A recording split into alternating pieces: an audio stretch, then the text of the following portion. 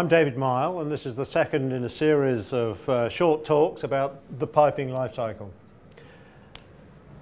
And in this session, we're going to talk about something I'm calling work preparation. That may be a term that's not familiar to you. There are many other terms that are used, but essentially we're looking at what happens to piping data once it's finished in 3D design, it's been handed on to piping fabrication. So we're going to start with the typical issued for construction piping isometric drawings and a line list. And the line list gives us information on things like temperature, pressure, fluid, and a number of other important things that we need to do, because the work preparation step is really about planning for the actual physical fabrication of piping. Now, I've written data here underneath the ISO because the important concept that we started with in the first talk was about don't just think about this as being a piece of paper, a document. Think about it as being some data that we originated in the 3D piping design system, and we're going to use that data. We're going to add value to it and derive more information from it. Now, the classical next step is to split up this ISO, this piping data, into a series of spools. Now, if you're wondering what a spool is, it's the piece of pipe that you can manufacture in your pipe shop. So there's no hard and fast rule, but it's something that maybe you can fit on the back of a truck. So typically a pipeline will be split down into a number of spools, maybe 5, maybe 10, depends on how big the pipeline is.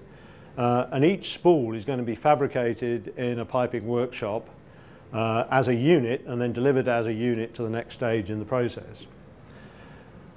And if you think about it, if we take a set of spools, which are the things that we fabricate in the shop, there's likely to be a few other things, which we call the erection material, which is separate to that and also has to be delivered to site in order to completely fabricate this pipeline. So we start with a line, we break it down into a series of spools that can be manufactured and available material.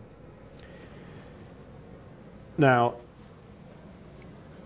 we can start to derive a lot of information to help us plan this next stage in the process. So we have a constraint. We have a certain capacity in the shop. We can bend a certain amount, a certain size of pipe and so on. Obviously, there's the dependency on how much work is in the shop already.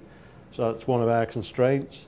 We have a load of legal requirements that we have to meet, maybe project standards, company standards, national, international regulations that determine the quality that we have to apply to our piping fabrication process. Now, each spool is a unit that we're going to fabricate. You can think of the pipe shop as being kind of an assembly line, and we need to do a number of things. First of all, we need a drawing that tells the people in the fab shop what they have to do, and that drawing is a drawing of the spool specifically. In order to fabricate that piece of pipe, we need material to be available at the right time and in the right quantities.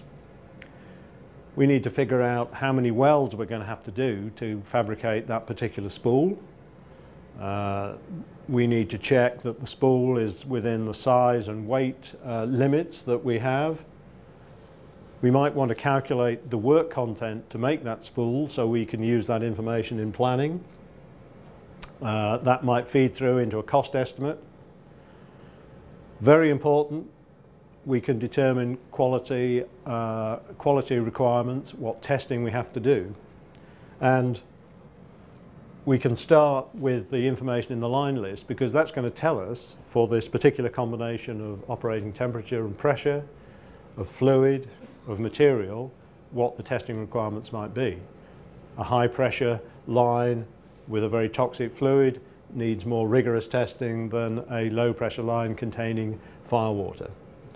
So the quality and the requirements for testing, the testing protocols can all be derived from information that came into our process.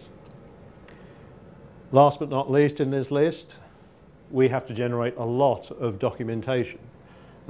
Typically, depending on the local work process, there could be anything up to 10 or 12 pieces of paper that need to accompany each spool as it goes through the piping fabrication process. And you can start to understand the importance of, first of all, automation in saving work, because by applying some rules to the data that we receive, we can derive a lot of this information automatically. And the second thing, in terms of generating these certificates and documentation, we can see that the last thing we want to do is to manually extract data from all these pieces of paper and move them onto other pieces of paper. It's very much more efficient if we can actually use the data that came in to transfer it, to map it, to move it, and to repurpose it for the purposes of creating all these materials. So essentially the work preparation step is literally about preparing for work, for the next stage in the fabrication process. And there are many things that can be done to reduce the amount of work that is done manually and to minimize the amount of copying of information,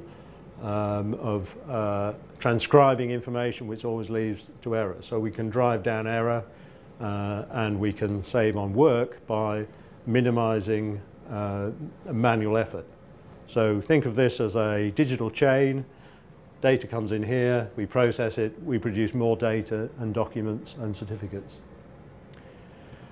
So that's it for this part of the process. In the next one of these coffee break talks, I'm going to be talking about the actual fabrication of the pipe in the fab shop using all this information.